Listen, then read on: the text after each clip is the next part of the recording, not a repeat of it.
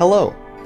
In the next few minutes, we will review the alert rule options in Dynamics 365 for finance and operations, and describe how they can be used to manage change tracking requirements common across most business objects.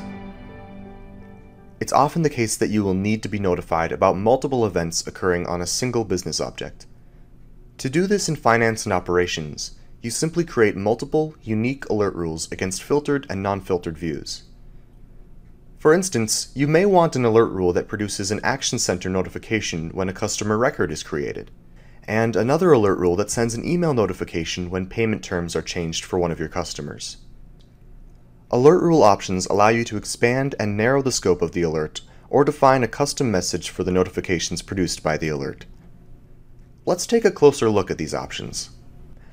I'll demonstrate in the All Customers page by expanding the Options menu and selecting Create a Custom Alert. The Create Alert Rule pane opens. Notice that the alert rule options are broken down into 4 distinct sections. The Alert Me When section allows you to identify the specific event that triggers the alert notification.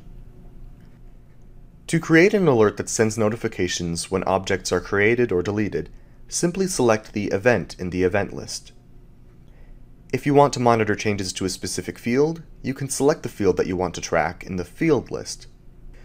You can also create alert rules that are triggered when a field is set to a specific value. For instance, I'll choose Terms of Payment in the field drop-down list,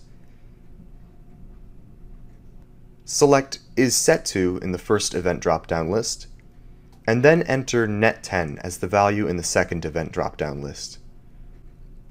The Alert Me For section allows you to target alerts for specific objects and create cross-company views.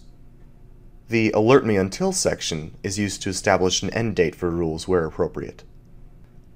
Finally, there's the Alert Me With section. This is where you can customize the alert notification and choose to share notifications with other members of your organization.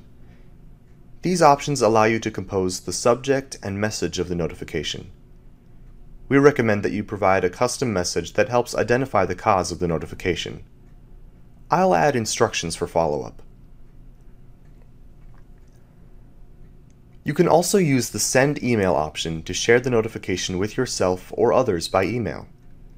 The Send Externally option is used to notify external systems. When you're done customizing your alert, simply select OK. And that's all there is to it. Using these options, you can create a collection of targeted alerts that allow you to effectively manage your data and quickly respond to changes. For more information, see the alerts documentation on docs.microsoft.com. Thanks for watching.